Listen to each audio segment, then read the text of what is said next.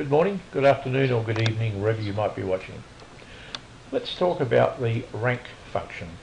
It's a function in Excel which enables me to compare the position of a number in relation to other numbers.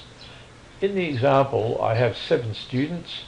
They all have these various marks and I need to rank them highest to lowest. I want to see where they appear. In other words, I want Harry to be number one. I want Susie to be number 2. Mary to be number 2, Susie to be number 3, etc. Until we get down to Sue, who is going to be number 7 in the rank.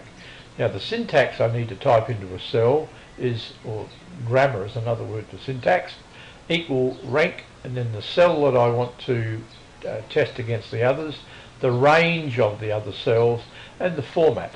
Now the format can be either a 0 or omitted, so that the highest number in the group shows as a 1 and the other numbers show in a commensurate order. If I use 1 as the format, then the highest number in the group would be, in this case, the number 7. And I'll show you the reason that sometimes that can be used. But first of all, let's type in a formula in this cell here.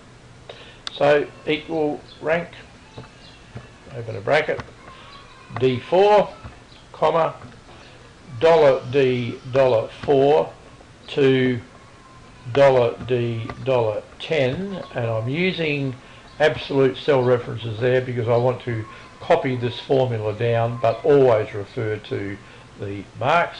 So now when I press enter, I see that number 67 is the 6th highest number in the 7 numbers here.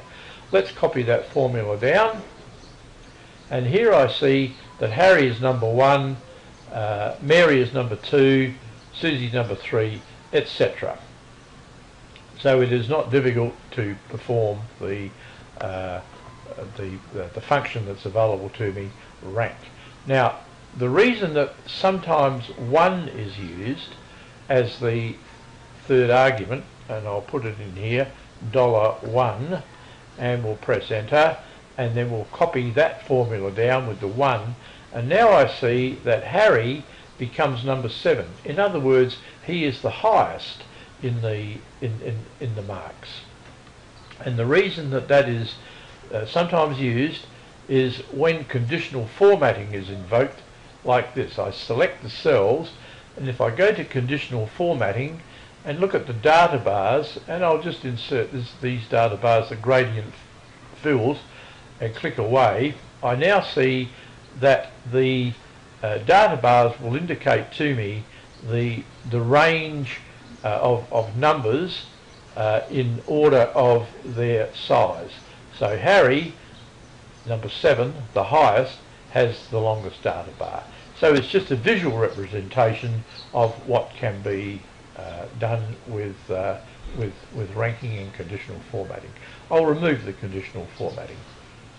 Naturally, I could also chart these numbers if I wished, but for the sake of this exercise, we just wanted to see how the ranking works. So remember, the syntax is down there. If I leave the format out 0 or omit it, then I would see the highest number showing as a 1. Hopefully you've learnt from this. Thank you so much for watching. Don't forget to subscribe unless you've already done so, and we'll see you next time, guys and ladies.